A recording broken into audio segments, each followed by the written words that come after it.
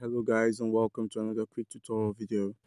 And in this short tutorial video, I'm going to be showing you how you can simply find your Trust Wallet QR code.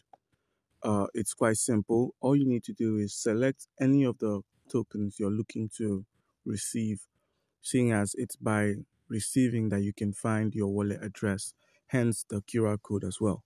So let's say for this video, I want to receive some BNB. So I simply click on my BNB and I give it some time to load in my assets. And then my next step would then be to simply click on this receive option. And by clicking on the receive option, I'm shown my QR code, which I can then either copy and if I'm not looking to copy or scan, I could simply click on set an amount and I can set a receiving amount of maybe 556,000 BNB or so. And then if the amount that's coming in doesn't correspond with what is on the QR code or what is set by the QR code, it would be rejected. So guys, that's how you can simply find your QR code on Trust Wallet. Do comment down below if you have any questions concerning how we can go about any of these and you'll be given an answer. Thank you.